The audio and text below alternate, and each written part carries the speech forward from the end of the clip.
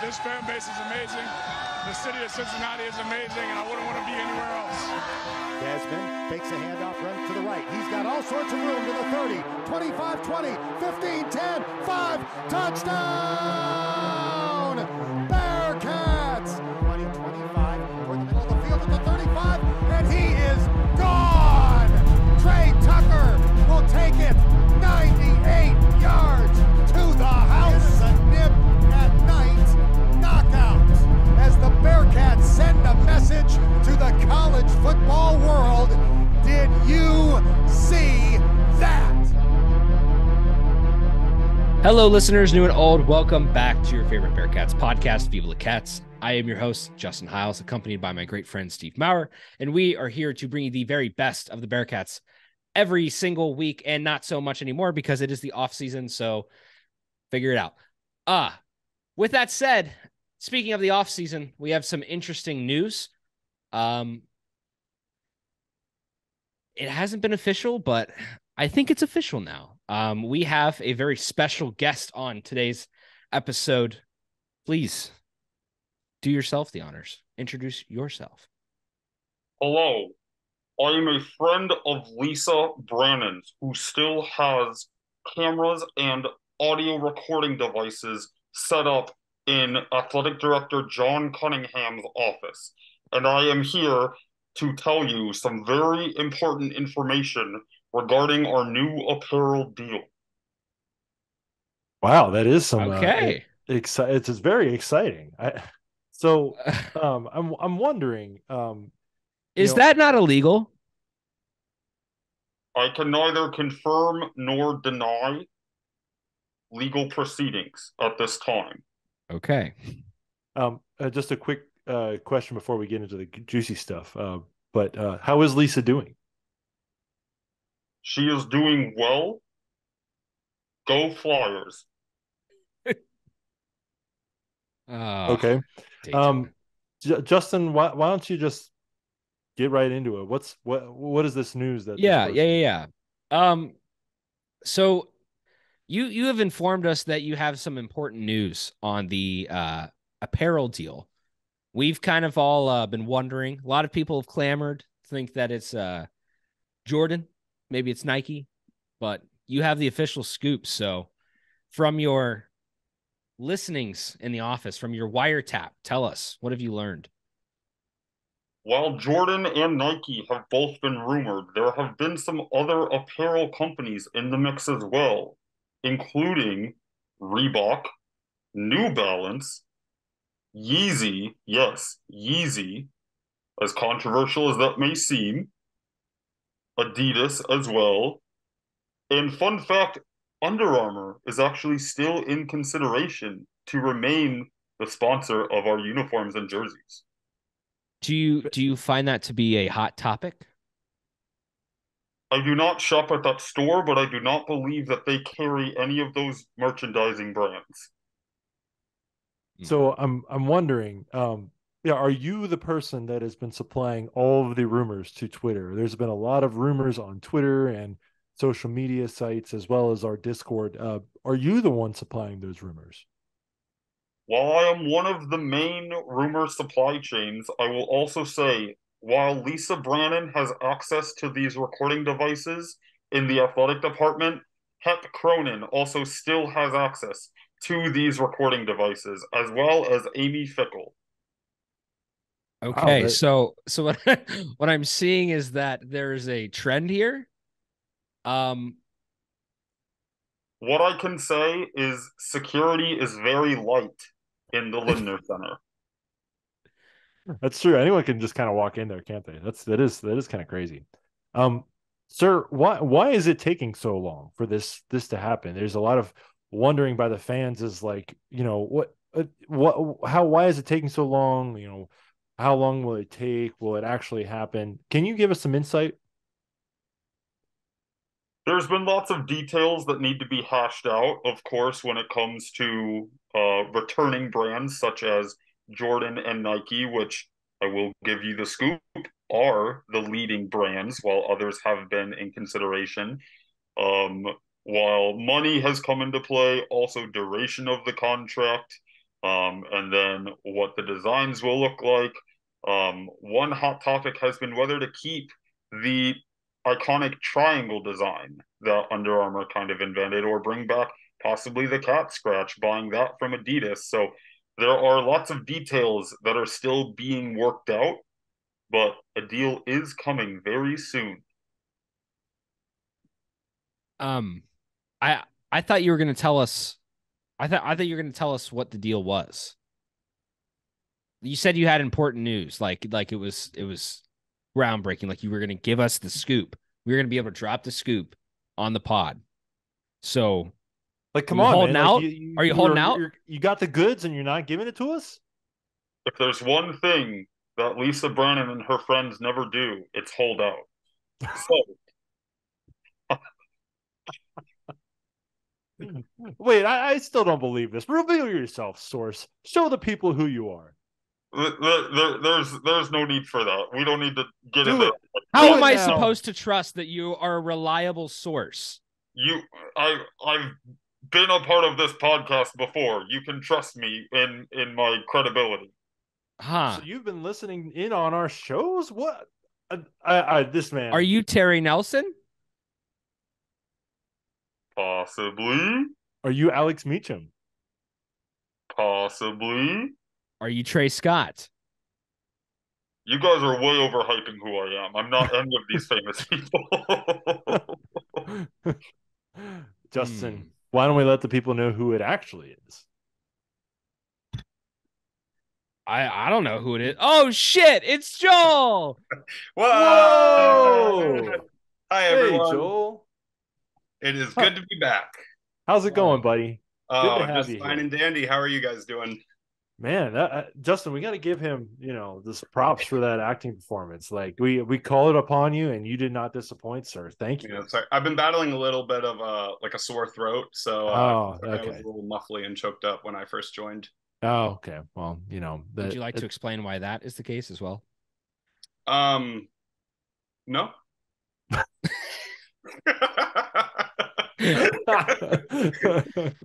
I guess it was too much of a leading question. Yeah.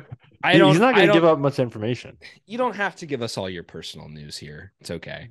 Joel, are you sure we're not going to go with like Skechers or New Balance or somebody else as part of this deal? Skechers. Well, I did say New Balance. I should have said Skechers. God, could you imagine a Skechers, like a legit apparel deal? Actually, I think it's going to be Asics brand. Hey, they make some good shoes, man. What if it's like Crocs? Crocs, bro. The day that Crocs drops a basketball shoe, we're signing that deal. There's people buying it. What other? Sure.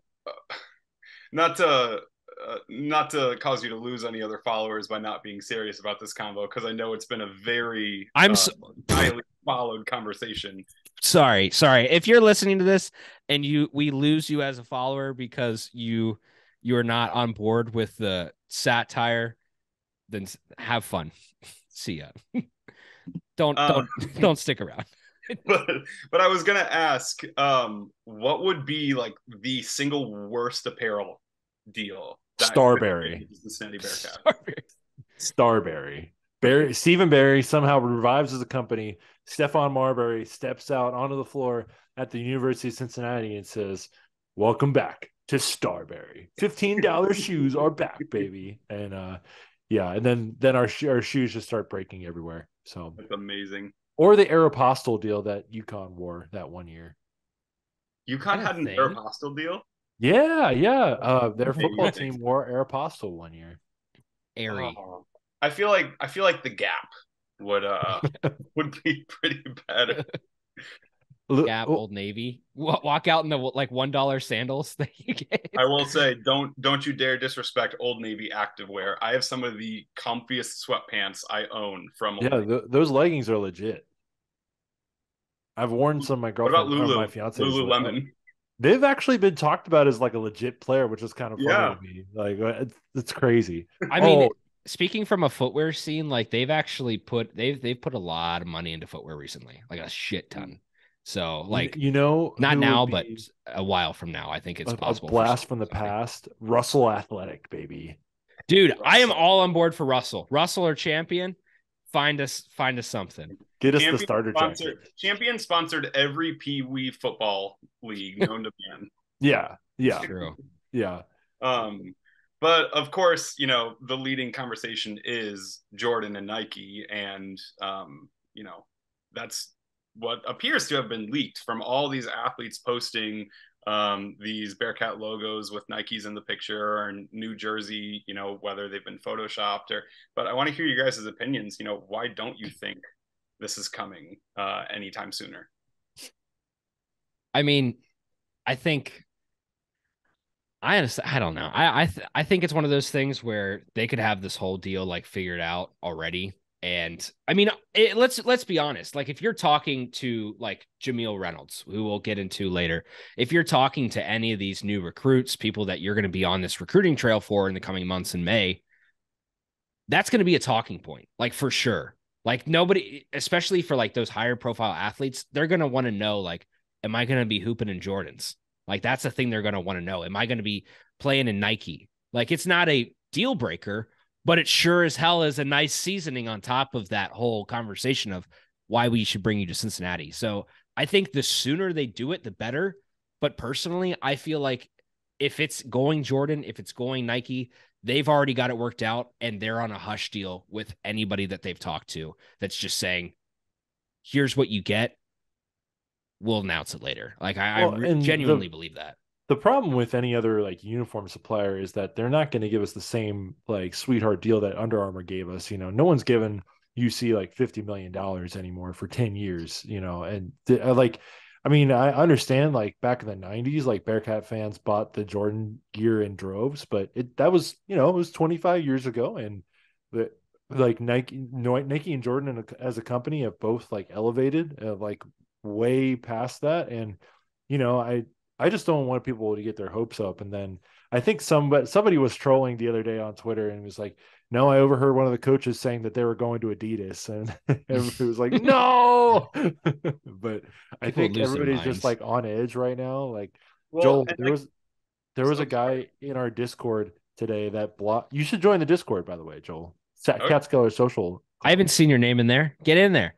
Come on, Cozart's donkey. What are you doing? I go by Lisa Brannon's burner nowadays. Yes, it's true. I actually don't. There is a Twitter account with that name. Yeah, that's not me. We caught her tweeting again earlier this season. Oh, she tweets all the time. Yeah. I mean, it's not that special anymore, But... Hey, it's free real estate. Yes. Speaking of, you can get real estate from Lisa Brannon. You could probably find her website somewhere. Selling homes in the Dayton area now. Neat. I do think though it's like I just don't want anybody to get their hopes up for it to not happen. I mean, like it seems like it's heading that way. Pretty sure that's where it's going. Just because process of elimination, the other two big providers have said no to us within the past 10 years. So I mean, yeah, I think that's what's going to happen. But I don't know. Nothing like we didn't know about the head football coach for a week, and there was like no news out of like the school for an entire week either. And Satterfield wasn't even a leading name. Like he came out of left field literally the night before. Well, so was Wes Miller. Yeah, it's the same deal. Like it's a lot of this news. Like Cunningham has been so good at keeping hush. It's his best skill. Oh yeah, and I think you said earlier how Jordan and Nike brand was so big in the 90s, and that was of course when Jordan was up and coming and it was all the rave, and that was the brand to be a part of. No schools really used Jordan from like 2005 on until I think Michigan football was the first one like 5 years ago when they announced that deal. And of course more schools have come into play with the Jordan brand, but it's still, you look at Nike and Adidas and Under Armour as the three main ones, and Jordan is kind of creeping back up into that space. And if we were able to secure that, I mean, that would work wonders for the recruiting trail, of course. Going into the Big 12 would help as well. Like, I mean, Cincinnati, I wouldn't even say is an up and coming school because of the college football playoff run, because of the continued not recently, but I mean, basketball was always in that top 25 conversation, like all of the 2010s. So, Yeah. Cincinnati is a big brand when it comes to, national brands. Like I would consider Cincinnati bigger than like Utah or, Maryland or like these other schools that don't have the athletic success. So I definitely think something's coming. And I know the spring football game is coming up soon, so maybe they're waiting until after that because they just want to do like a hard reset when there aren't any activities going on. Like they'll take a break after the spring season, come back into Camp Higher Ground and training camp with all the new gear and all the new apparel. So maybe the deal has been made and it's just kind of been waiting to be released. Yeah. So, I'll just give you a quick anecdote. There's still a closet at UC that has a bunch of old like Nike stuff from like 2006 and like all the old Adidas stuff. Like there's still just like boxes of shirts and like shoes and stuff. And I always wanted it. They would never give it to me. And I was like, why? Like it's just sitting there. So, but sorry. I'm sure it's probably for time capsule too, like being able like it's one thing to say, yeah, just Google a picture of the old Adidas uniforms. It's another to say, hey, here's what it looks like on a mannequin or here what it looks like on a player. Like, if you're designing throwbacks or if you're just looking for something to reference when making memorabilia or anything. Yeah, I think it's going to be really interesting, honestly, just to see how all this shakes out, because this is a thing where we could get the news drop tomorrow. Or I would say earliest is anytime now. Latest would be like July 1st, because you're going into the Big 12. Everything's there. The whole celebratory aspect of joining the Big 12 on July 1st, that's that point. I think it's got to happen by then. It can't be any later than that, because then once you're in there, now, like you said, you've got to have all this apparel made. You have to have all these, shoes and colorways and everything else. It's all got to be manufactured and sent out. And speaking on the footwear production side of things, that stuff takes time. I mean, you can get it. Now, of course, like in a bigger volume brand like Jordan, who has a million bred colorways.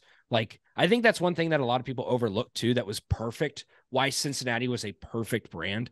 They were hot at the time. At the same time, Jordan was up and coming. And on top of that, Michael Jordan needed somebody who could be that red and black color team, like the Bulls, like all that hype around what Jordan was, that black and red bred colorway team at that time. And so I think that's kind of one of those things that transitioning from then until now, like it'd be a really cool full circle thing. And I think it's going to happen soon.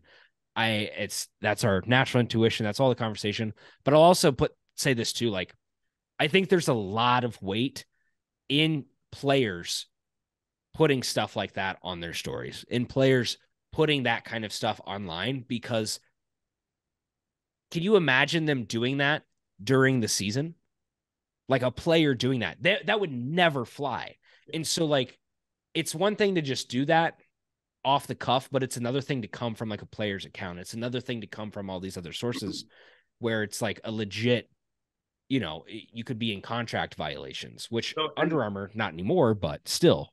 And that's what makes it feel like it is a done deal, because you're seeing these come out. Like, you of course have to have your coaches be able to tell recruits what's going on, like what they'll be wearing, what the deal is. So that's why I think, a deal has been made. They're just trying their best to keep it as quiet as possible. And of course, you're always going to have student athletes that leak things, whether it's in class, at a party, on social media. Like, so apparently the coaches, they're the best rumor mills out there. Yeah. So apparently, like, Wes Miller was spotted in Hyde Park yesterday, not wearing his Ferragamo shoes. Joel, did you hear about that? What he wore, the shoes he wore on the side? Yeah, okay. Like the like $1,000 sneakers. Yeah. Okay. All right. So, but apparently he was wearing a full Jordan jumpsuit like just the other day in Hyde Park, just out in the. I mean, he can wear what he wants. It's a little late for jumpsuit January, so yeah, something else had to have been going on. Yeah, exactly. Tracksuit mafia. Yeah. Dude, I would pay so much money to see him in like a full red Jordan jumpsuit, red Jordans, and then just like hair slicked back, like classic mafia style. I want to see it. My old hometown in Michigan, their high school, it's like 30 minutes away from U of M. Back in the early 1900s, 1800s, the high school, like their head coach knew the Michigan head coach. And when they were starting up their football team, they just got all the hand-me-downs from Michigan football. And to this day, they're like the exact same replica. What if we just got replicas of the Bulls jerseys? I kind of don't hate it. That's kind of cool, honestly. Like I like that. It's clean That's look. good. Like the Yeah. pinstripes, like the black with the red pinch. Oh, that's or like something that just it's like the Red Bulls jersey, but it says Cincy. Oh yeah, that'd be Because odds are you're not going to be able to use the cat scratch. You're not going to be able to use the triangle design. So do they go back to the blocks on the side? Like what is the brand going to be? Which I'm very interested in, because we didn't have do we have the blocks on the football jerseys? No, never did. Yeah, the No. football jerseys were weird because like uni nerd coming in here, but we had uniforms on this. Oh, it's me. Yeah. We had like Champion for a while, and then we also had like Russell Athletic for our football uniforms, and like it's just night and day compared to like how cool the basketball team looked, and then our football team was just running out there and just I mean, they weren't ugly by any means, but it was just so funny how much the two programs have just gone up and down. So Joel, I'm just curious, is like, you're definitely like a fan. Like, would you want, like, do you care about apparel providers? Like, I'm just kind of curious as like someone who, you went to UC, but like, would you, I'm curious. Yeah. Do you care about it at all? Or does it? Yeah. I mean, okay. I think when you're looking at it, like, Nike is the top dog. Jordan is like the step above the top dog. Like, that's kind of the elite club. So that would of course be really fun, like really cool to be a part of that.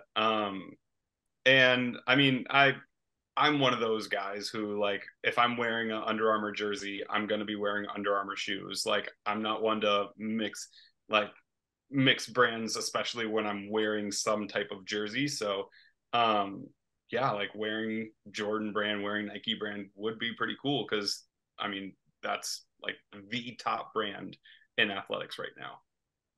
Yeah. And I would say one thing too, like, again, from the technological standpoint, like, Jordan has done a really good job, especially in basketball, like pushing the edge when it comes to footwear, and jerseys as well. I think one thing that makes Jordan so attractive over Nike, in just, even if it's just in basketball, is just the fact that, like, everybody knows how templated Nike can get. Mm-hmm. Nike has some cool stuff, and that's never a knock on them, because of course, like, having the largest apparel provider would be great. To be able to go on the Nike website and actually order a jersey, like Under Armour, you cannot do that. Like, you can't go to the Under Armour website and order Bearcats jerseys. You might be able to order a shirt or two, but like, having that selection would be great.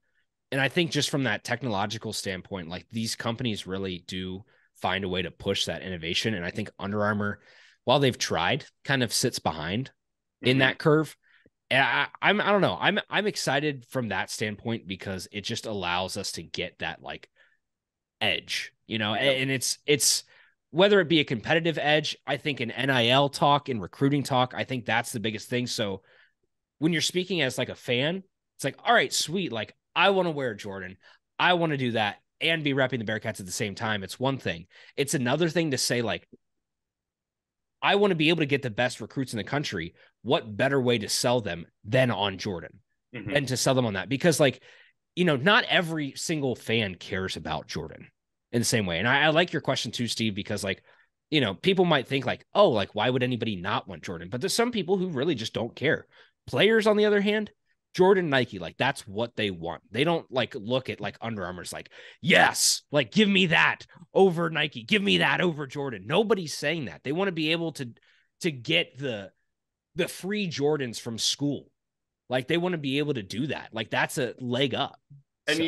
And even adding on top of that, we're able to say, yeah, we're a Big 12 school now. Or like, you can say, yeah, we're a Big 10 school. We're an SEC school. Like, players will be able to say, I'm a Nike athlete. Like, they'll be wearing I'm a Big 12 Nike athlete. Exactly. Like that. It has a much better ring to it than I'm an Under Armour American Athletic Association athlete. Yeah. No more drone shows from Nike and Jordan. I'm an Under Armour independent Catholic school boy.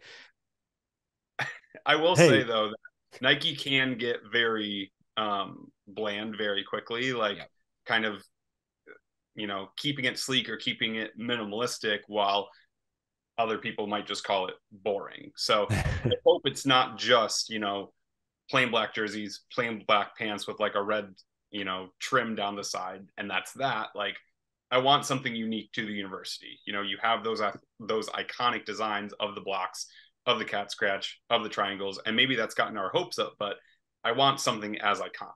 Speaking of iconic designs and something that could be totally off the wall, if you were to do one thing, Steve and I have had this conversation a million times, but if you were to do one thing to spice up a Cincinnati Bearcats jersey, could have any amount of tradition for the Bearcats, Cincinnati, whatever, what would you do? Give me one serious one and then one just like Joel answer. So this one might get me some flack as well, but I always liked the Cincinnati skyline that Xavier's court had on it. I hated that it was on Xavier's court because it's not called Xavier, Ohio. It's Cincinnati, Ohio. Like, damn right on our court, and that'd be super cool.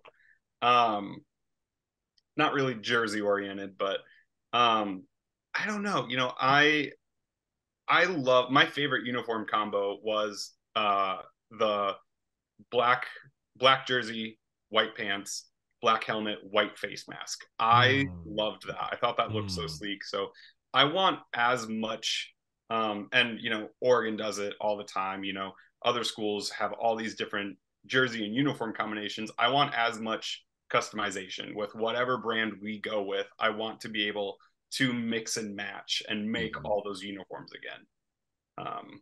Yeah, definitely. I think the like something fun would just be like somehow getting like the old Bearcat head on like a basketball jersey. Like it's never been it's easy money. Yeah. Like obviously Joel, my only goal for us, if we do end up doing Jordan or Nike, is I just want more jerseys than Xavier. I just want, I want that's going to be hard to beat. They've got like 7 right now. Like, seriously. I want 2 more because we have 2 more national championships than them. But I could also go for 6 more because we have 6 more Final Fours than them. But that's just being greedy. Arkansas, Joel, wore like 15 this year. Jesus.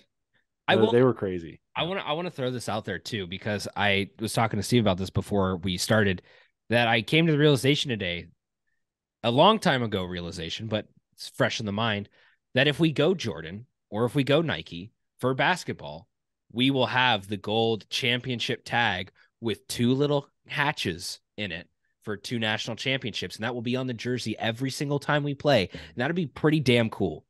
I know it's one of those things that's like, you know, especially if we're uni nerds in here, we're uni nerds. Like, it's one of those things that is such a cool touch because it's so small, but you see it from a mile away, especially on a black jersey. You'll see that from a mile away, that championship tag. I don't care how long ago it was. Fuck you, Xavier fans. It's one of those things. It's like, we can say that we have that. There are so few schools that can do that. And it's so unoften that you find a new, like, look at San Diego State and FAU. Like, they had a legit shot to win a national championship. Actually, San Diego State might have a national championship somewhere in there a long time ago. Who knows? But I don't think so. Not basketball. That was their first Final Four. Oh, well, there you go. Well, so regardless, like, again, so very few schools, like maybe 20 can have that on there. It's probably more than that, but like having that little championship tag as a constant reminder of that part of your history, I think is really cool. Like, it's so cool to see that on the North Carolina jerseys, on the Duke jerseys. It pops off that blue. It'll pop off the red. It'll pop off the black. It's going to be nice. Did you guys see the Ruckus troll everyone today? Yeah. Yeah, I was going to say that, Joel. Like, someone in our Discord blocked the Ruckus account just because they did that. Joel, what do you think about I'm sorry, go ahead, but I do want to ask you about our coach's style choices. I was just going to explain what the troll was for anyone that hadn't seen it. So earlier this morning, they tweeted out, like, big announcement coming at 1 p.m. And everyone in the comments, eyeball emojis, like, oh my God, it's happening. Like all these gifts anticipating this big announcement. And then 1 o'clock came and it was just student season football tickets go on sale next week. Register now. Assholes. Everyone was just so upset. Big announcement coming at 1 p.m. I got laid off. No. Something like that. Joel, did you, and Justin too, did either of you notice what shoes Scott Satterfield was wearing in that photo shoot? I did not. He had the most polished dress shoes you ever did see on a man. And I just love that they left his dress shoes in the Photoshop, just so like you could see the bottom of his feet and that they weren't like Jordans or anything. It was just like real clean dress. I don't know. It was similar to when they were doing like the plane watch at Lindner, like you can tell a lot by the sneakers. Yeah, that's true. That's true. Yeah. Now Luke's I'm excited for the Nike visors. Those are going to go off the shelves. Yeah. I want a Nike hoodie yesterday. And I've always wanted a pair of Space Jam 11s, just like Michael Jordan did in actual Space Jam. So here's my favorite part about changing apparel deals is all the clearance Under Armour that we're about to be able to buy. Yeah. I mean, you're right. Like, hey, I can't turn down a good deal, so I'm going to get all I can. Like, buy a jersey. Why not? This is the one thing I will say that on the other side of this coin that sucks. The only thing that sucks about going to Nike or Jordan is that everybody will pay a little bit higher of a price tag on stuff. But to the same effect, you're paying $120 for a Nike or Jordan basketball jersey versus paying what, $110 for an Under Armour one. Like, the level of quality is much different. Under Armour has like sublimated everything. I want real stitch jerseys. Nike Swingman, for anybody who's ever bought like professional like basketball jerseys, like the high top of the line stuff, like NBA jerseys, like that quality is honestly fantastic and it's like, awesome. Look at this guy right here. Like, this is like the Suns. Like, it's got like an actual Stitch logo in there, and like not real stitching in here too. It's the logo and the number is stickered on. But I gotta say that looks great quality with the background. That entire jersey was just blurry. So is that 35 in reference to the traveling man himself, Kevin Durant? That is him. Yes, the world traveler. Yeah. That was a quick purchase. I bought it like the night like the week after he got traded here. Yeah. I think one more thing I'm excited for as well is I hope that this new apparel deal ushers in a new era of marketing for the university, because for so long they were so tight and so strict with where their logo was used and, what partnerships they could make. That's why Boldly Bearcat took so long to be a permanent flavor, is because, Graders was all for it. It was UC. Leave it to Joel to turn this into an angry rant about. He's right, though. He's right. Let him cook. So right. But hold up. Let him cook. It's the reason that, on like all these Fanatic sites and all these, when you go into Target or Walmart or any of these places, it's like not like it's off-brand stuff, like it's, Walmart brand or whatever it is, but it is the university and it is the athletic name. Like, you see Ohio State, you see Michigan, you see Alabama all over the place, these big brands, and Cincinnati wasn't allowed to become one of those because they were so strict. Like, it had to be official university apparel or they weren't allowed to use the logo at all. So I hope that with the new apparel deal, I know the university will still have their own say over, where and when it can be used, but I kind of hope it kind of changes that tone to where they're more lax with it. I mean, that's a very good point. Like, walking into a, regular retail store like that and being able to actually see Bearcat stuff on the shelves and not just be like, oh, do I pick between the like 3 Michigan State items or the 40 Ohio State items in, downtown Cincinnati? Like, nobody wants that. Like, put the Bearcats out there. Like, I've seen more Xavier stuff on shelves than Bearcat stuff in that. And I think that is a big part of that. Like, Nike allows you to be a little more loosey-goosey with stuff like that. Yeah. I don't know. That's a very good point too. Like, just being able to have that brand visually out there is fantastic. And maybe it was just a smaller school mindset where, we need to make money off of everything that, our name, image, and likeness is used for. And so being a bigger school, going into the Big 12, getting this new apparel deal, I just really, really hope that, you start to see the CPAW out there more. Yeah. Actually, well do you guys think a new logo is coming at all? Or do you think the CPAW is pretty set for a while? No. They just put down a new court at in the fifth third, and it still had like the regular CPAW black over red. It's not the Ed Jucker court anymore, is it? There are new sponsors for it. It's the Hersha court. Yeah. They're it is a little inside baseball here, but they are also the presenting sponsor for the new practice facility too. So the Hirsch family. Can we finally change over the baseball stadium? Can we do that? No, it's still UC Baseball Stadium. Yeah.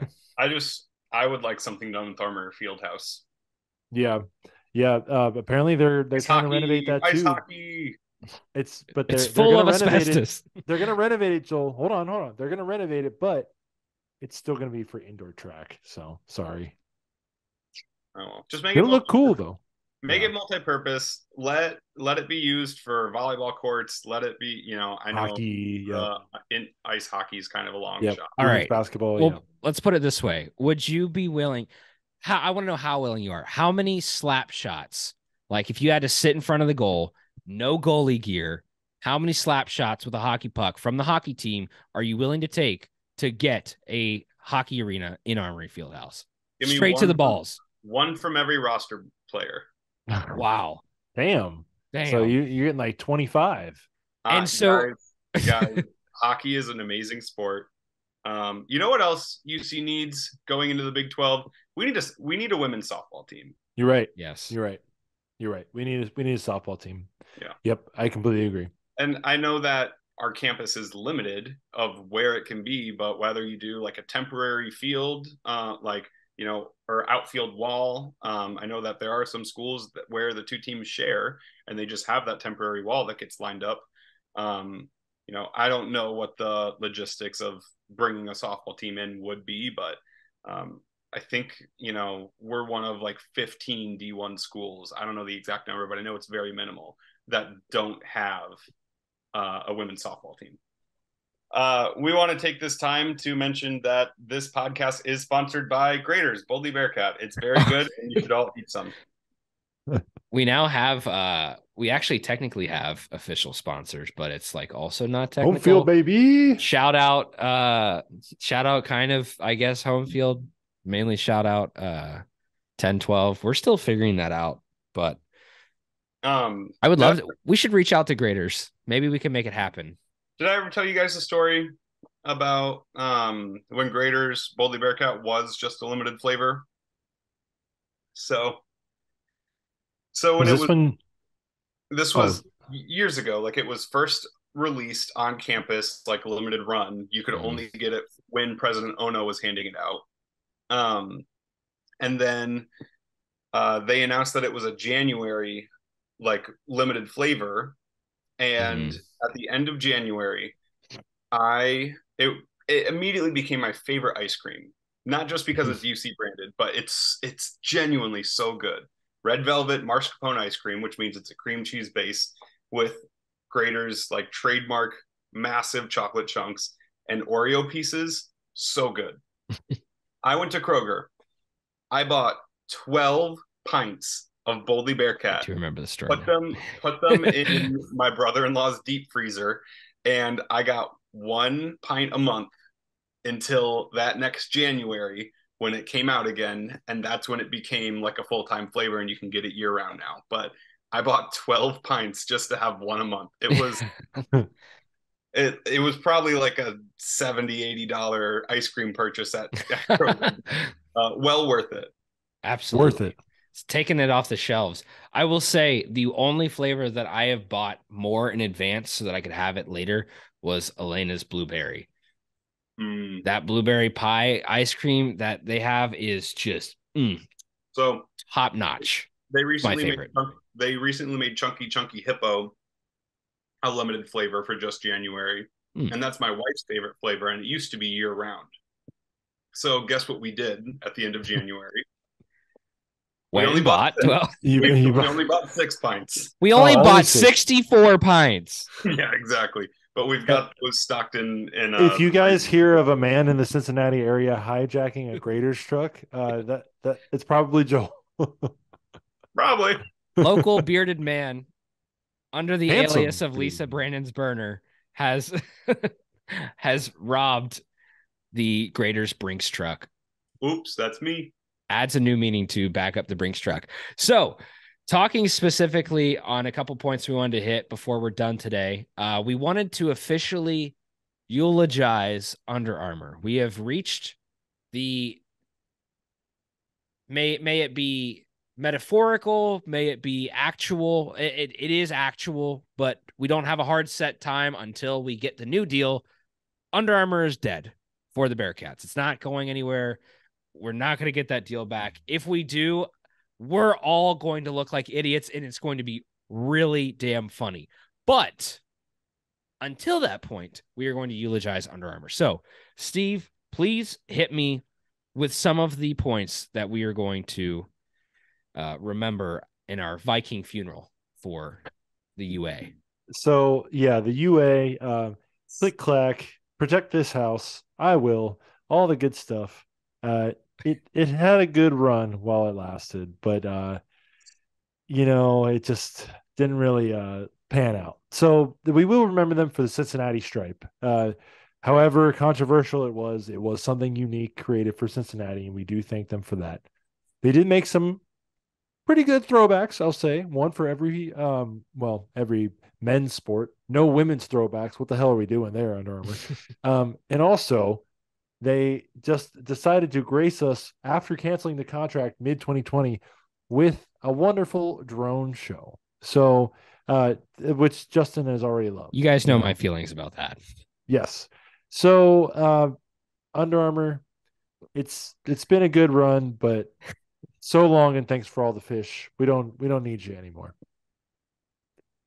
And that is the eulogy for Under Armour. RIP lived from 2015 to 2023, a long, strong, hard 8 years, if I can do my math correct. It's probably, well, is it what, April of 2015 to possibly April of 2023? So that's a nice, clean 8 years. It was 2015 because, how I mentioned, I like buying clearance jerseys. I think I might still have my Adidas football jersey that we got going into my freshman year.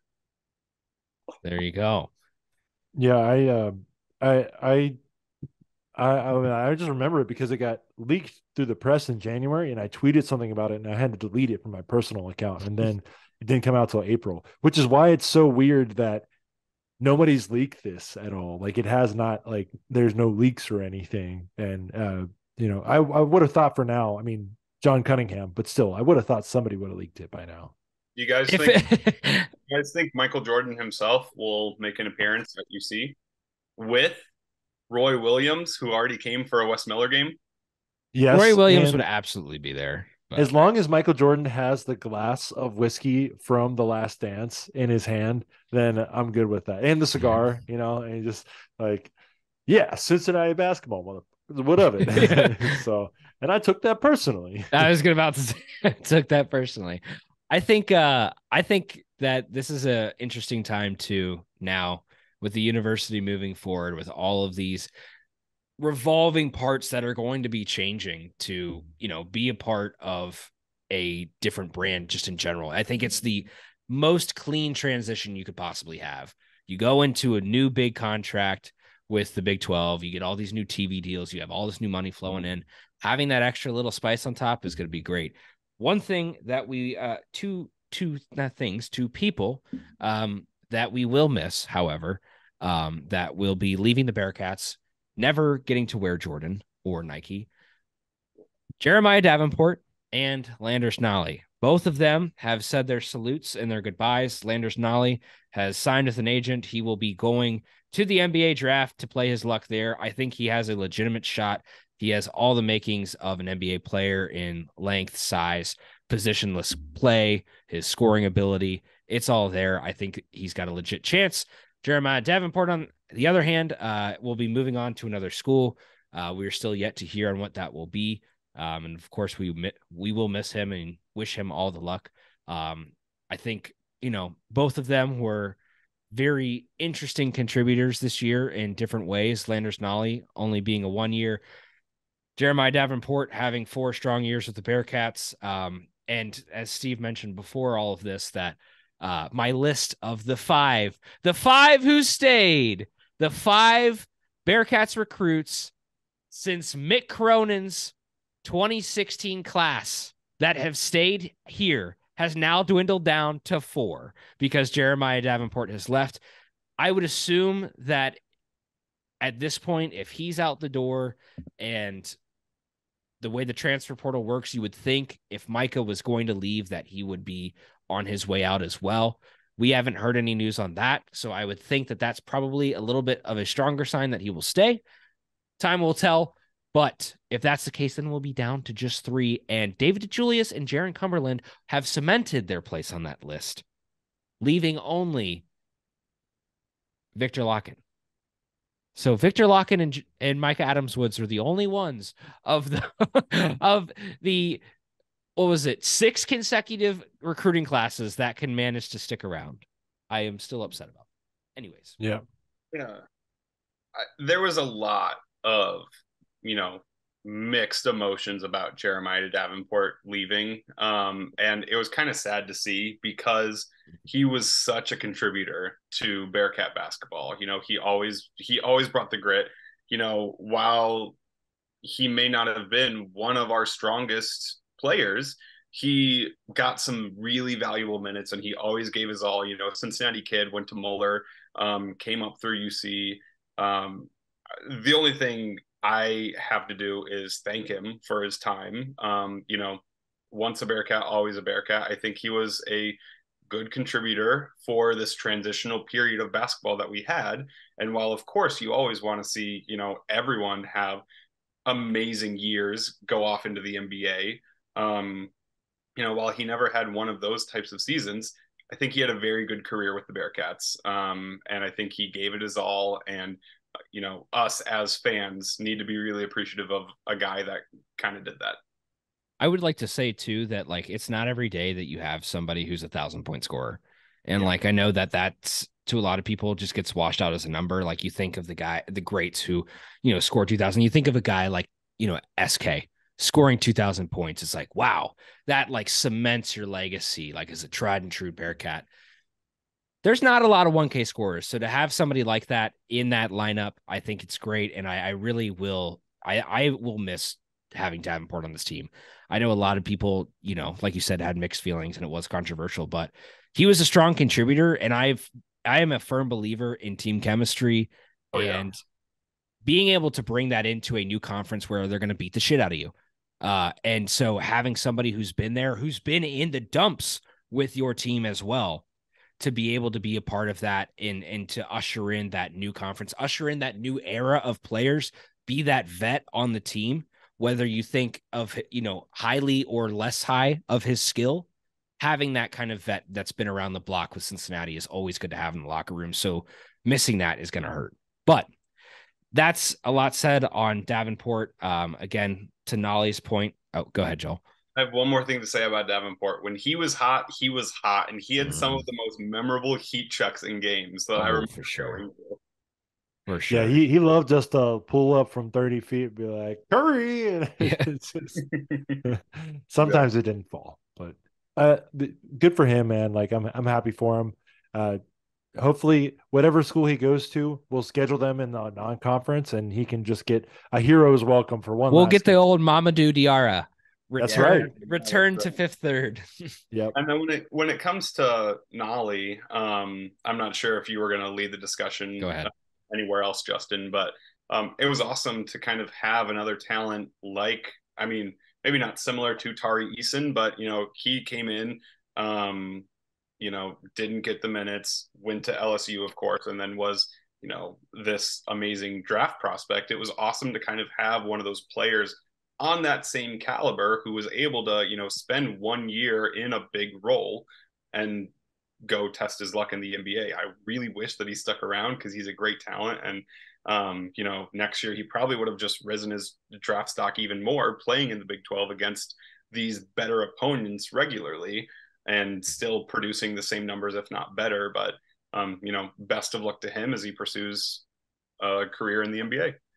I hope he fostered trash talking in like one of the younger guys, because Landers Nolly trash talk was like undefeated. Like sometimes you could just hear it when there was not many people in the buildings even on TV, and he could talk with the best of them. So hopefully Daniel Skillings, or one of the younger guys, has that ability. But yeah, I think this team is better, and like a part of a reason for that is Landers Nolly, and he played well, and I think he showed to future players what you can do in West's system, and like what playing for Wes Miller gives you the freedom, gives you the ability. And like, if we get more guys, who can like come in like that and be 1 year guys, just like a Landers Nolly, and come in and be transfers, I think that was only a positive for your Bearcats.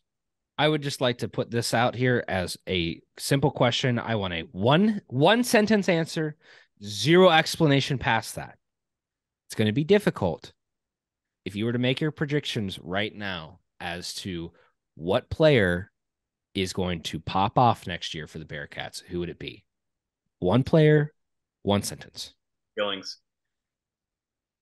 Yeah, I would say honestly, like, I think Rayvon is going to pop next year, and it's not going to be he's going to put up 30 points in a game or something. But I think Joel, I got to go see Rayvon actually, because he was playing his high school ball out here in Arizona for the year. I got to see him on his senior night, and man, he gets in dude's shirts. Like, he's a classic, like, Hep Cronin's son recruit. Like, he like is just like right there in the defenses. Like he plays tight defense, passes the ball. He's always energetic, like always on. Like, he's gonna do some things, and he's gonna like have some dunks this year where you're like, oh my god. So I'm really excited about Rayvon. So I lost count after about 10 sentences there. It was supposed to be one, but damn you, Steve. Hey, now, we're on a podcast. We're on a podcast. It's fine. It's fine. What do you want me to do? No, I would agree. My answer was going to be Rayvon as well. And for many of the same reasons. I think he's just a get up in your face and classic Bearcat type of baller who's got a lot of skill and a lot to offer. So I guess I wasn't considering any of the new guys coming in. I said Skillings because I just think he had flashes when he was kind of in those big moments where, no one could guard him. Yeah. And he, definitely also wasn't afraid to kind of drive or pop off or, And he made all of his layups too. Yeah. Like, an underrated part about him, like, is an easy way to win my heart over is if you make your like layup shots right around the basket, and you aren't like the dude who's just like goes up, bricks a 1 foot shot, and then has to get your own rebound, and you get blocked. And he made his layups. He made shots around the rim. I am the old head who will always scream free throws, and I will die on that hill until it's every. Look at the NCAA tournament. Look at every single game during conference play. Look at the tournament games and non-conference play. Look at the games against Xavier's and all of those. And look at the free throw percentages. The games where you are on top and you've got it figured out and you're getting the calls and it works, you're winning. And when it doesn't, you lose. That is how it happens, and I will die on that hill. So, moving on. Transfer portal news. Speaking of new Bearcats, we've mentioned it earlier in the show. We're making a really large circle all the way back to it. Jameel Reynolds is officially a Bearcat, and this guy is a renaissance man in the American. He started at UCF, ended up at Temple, and now he's a Bearcat, but not an American Bearcat, a Big 12 Bearcat. He's 6'10", 285 pounds, averaged 10 and 5 with Temple, possible newcomer.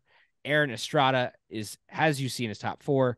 Most recently saw him at Hofstra, and Houston somehow got even better in the transfer portal. We are going to go back to Jameer Reynolds now, but those are all our transfer portal points. Yeah, you needed a big, you needed a guy who has like good playing experience, and like 10 points from a big man. I don't think we've had that production consistently from either of our two guys this year. Obviously, Locken got hurt, and Odie assumed his powers when he went down. So, but if Joel, correct me if I'm wrong, but my theory is that UC basketball is about big men, and like obviously there's Troy Copain's, Jaron Cumberland's, Nick Van Exel's of the world, but we've had so many better big men in our history than we have guards. And obviously Oscar Robertson was the best guard of them all, but more recently, I think, like obviously Danny Fortson, Kenny Martin, Jason Maxiel, Eric Hicks, Gary Clark, Kyle Washington. And, I think just last year, the amount of rebounds we just would not get just because we were not big enough was shocking. But the rebound, Justin, I think all the games we won was because we won the rebounding battle. So just more size and more length. I think it's a great thing. I think you can also call it's always a great thing. I think looking back in the NIT, that's one of the reasons why we lost against Utah Valley State Community College Sisters of the Poor.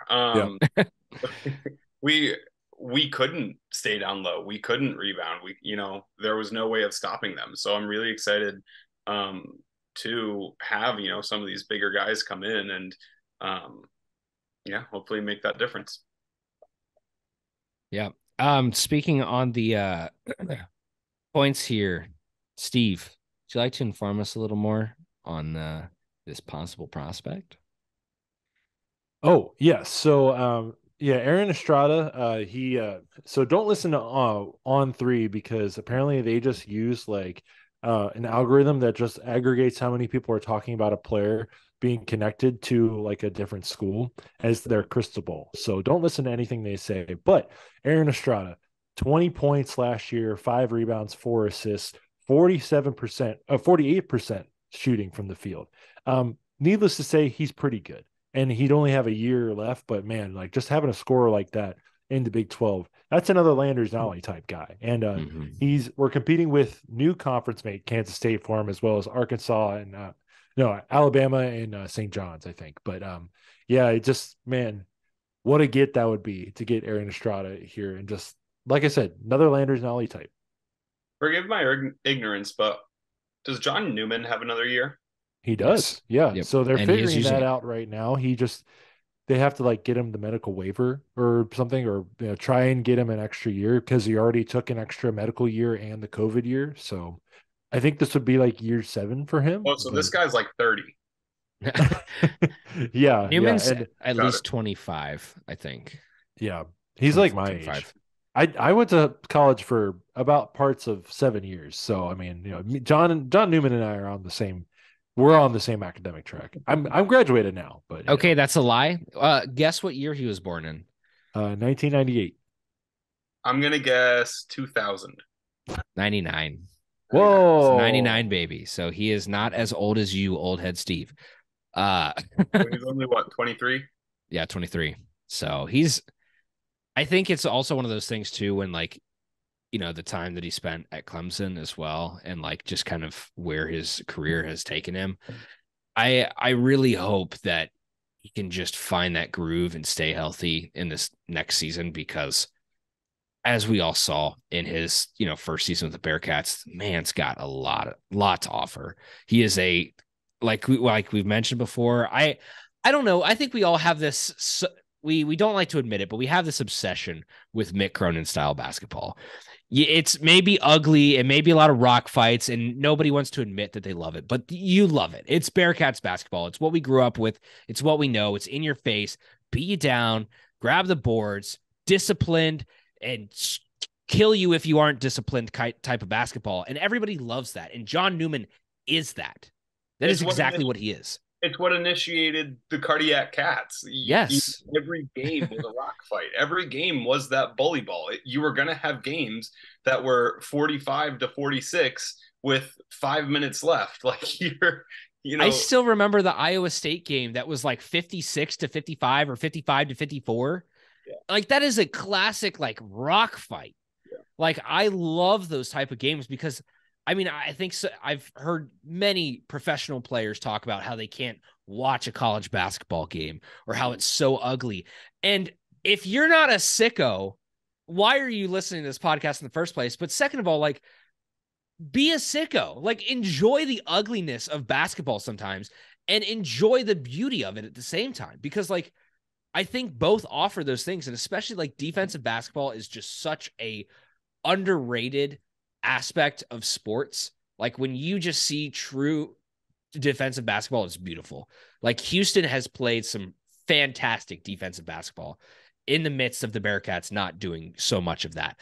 But I think this is one of those things where moving forward, I would still love to see our identity be that. I think we've got a lot of talent coming in the door, but if we can manage to maintain that defensive identity, I think it's started to slip away. That's not necessarily part of Wes's MO. He talks it, but I don't think he necessarily walks it defensively in the same way that we want it to be. If we can get back to that, I would love that. It's just, it's awesome to have that defensive prowess and something to hang your hat on because, you know, you can be a top 60 3-point shooting team. You can be top 60 in all these metrics, but what do the other people know you for? What are they scared of when they go to play in your gym? You know, I think that's one of those things that's really cool preparation wise, but. So I would love to say that Fifth Third was always rocking, you know, in those final Mick years. And I mean, even in the beginning of the Brandon years, because we had some of that still carry over. But we've lost a little bit of that type of home court advantage that I'm hoping to get back with these bigger opponents, with these bigger recruits and transfers. I went to the NIT game that we hosted, and it was absolutely amazing.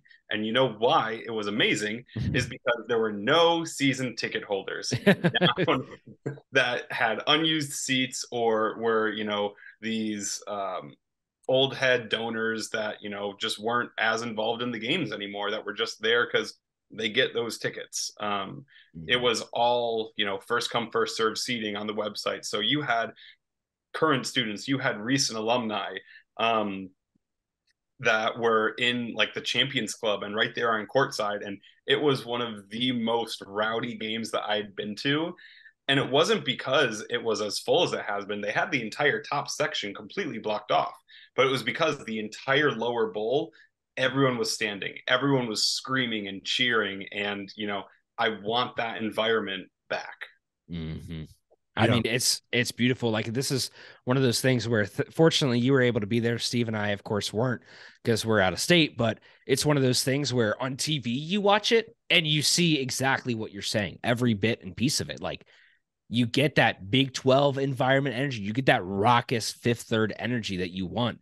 And so, like, I think going forward, I would really love to see them try to find a way to scheme figuring that out, to be more energetic in the lower bowl. And I think personally, people will show up. 10 p.m. game. Yeah, one 10 p.m. game. It gets added at the last second, so season ticket holders like can't get the tickets, and then you just do it. So yeah. People would get mad about that. I would like to see like Bearcat Madness come back too, and like I feel like that's kind of like the same idea. But... Maybe we this is an idea. Don't take me too seriously here, but maybe we just do like a 10 a.m. Sunday morning game. So all of the like season ticket old churchgoers won't show up, and you'll just have all of the angry raucous Bearcats fans shouting profanities. You idiot. You're suggesting a 10 a.m. Sunday game when everyone's out at Woody's until 3 a.m. the night before. or like, you know, people are going to like getting tailgating and watch the Bengals game too. So yeah, very true. Like I said, not serious, but I would really love to see something where we can just, like you said, guarantee that a lot of the old heads are going to be sleeping or they're going to be out doing something else. I don't know what that would be, but we need to figure it out. Our last point here to wrap us up, the NFL draft is coming up. As we've mentioned before, we are on our off-season schedule, so we're doing a show every other week or every other week. So it's not as consistent during the season, which means that we probably won't have another one before the draft starts. So with that said, light points to hit on the draft. There's a couple names floating around.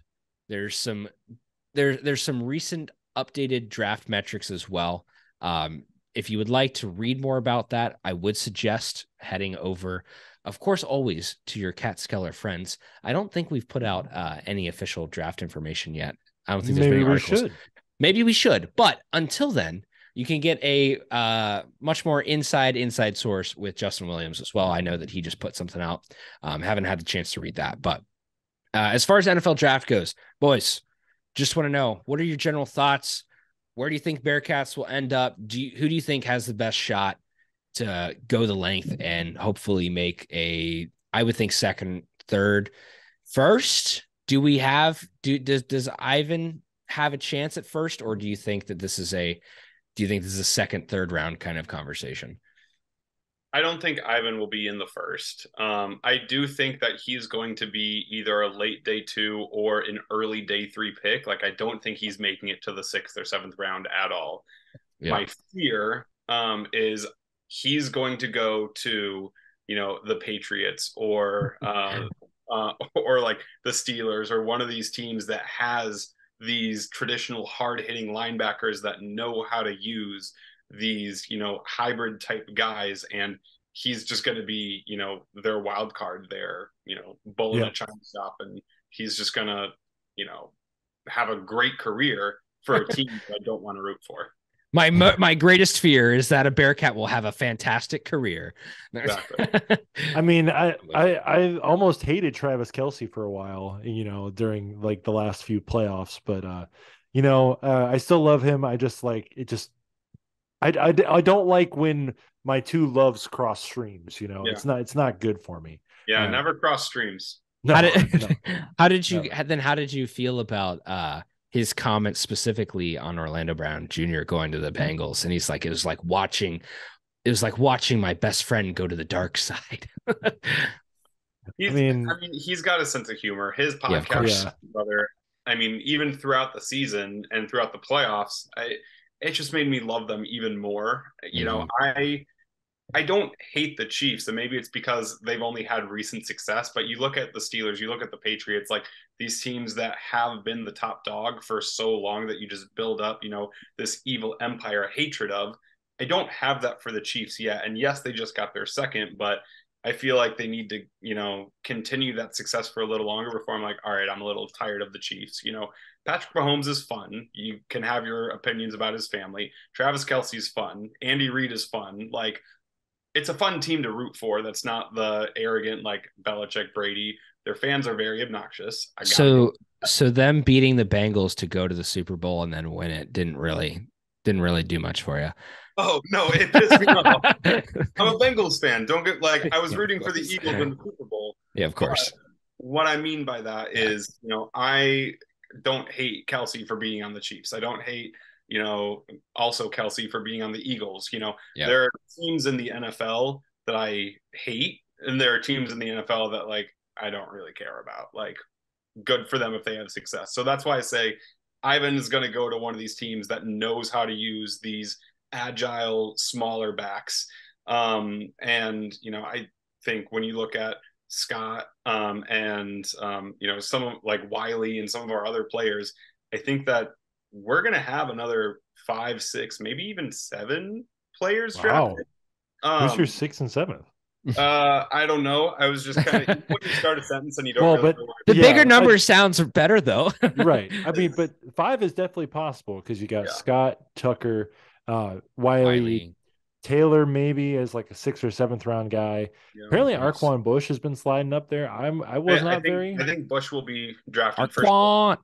Yeah, I wasn't very high on him when he was here, but I'm all happy for him. And then obviously Ivan. So I could see 6. And then maybe Jabari Taylor is the 7th, I haven't done my due diligence on the draft process at all. So that was just. Can I tell you guys something? I could not care less about the draft unless it's like the Bengals or the Bearcats being drafted. You're leading into my final question to send us off for the evening, which is, if the bank, I don't care about need or any part of that. a positional need or whatever. If the Bengals can draft one Bearcats player this year, which one would you choose? Maybe it comes down to need, but who do you think would be the best? Can Deshaun Pace leave early and be like a super safety for the Bengals? Because I want them to draft Scott because odds are, the rumor is they just got a T. Higgins deal done. They're of course going to keep Jamar and Burrow around, so they're going to need to get some cheaper contracts. Tyler Boyd's expires after this year, so I think Scott would be perfect to be the fourth option this year and then slide right into that slot. Man, him and that Joe Burrow offense, he just puts one foot in the ground, catches the ball, and he's gone. And oh my God. I saw someone like wanting him to be picked by the Browns, and I was like, yes, Bearcat, but also no Browns. So exactly what happened with, the Browns have been picking some Bearcats lately with Hudson a couple of years ago and Ford last year. Yep. So I wouldn't be surprised. You of course want your, players to be drafted, but you don't want them to go to bad teams because while they may get a starting spot right away, if they're in a bad situation, they're not going to succeed. Yeah. I would agree too. I think I would say Scott would be my pick just because like you said, having that guy who can transition into that spot, I think somebody's going to have to hit the chopping block. And like you said, I think it's probably going to be Boyd. I would be interested too. I think Wiley would be a great choice. I don't remember what the whole situation is with Hurst right now. I think that Hurst is no longer a Bengal. He's in Carolina. Sorry. God damn it. Who am I thinking of? Irv Smith. Oh, Irv Smith Jr. Yeah.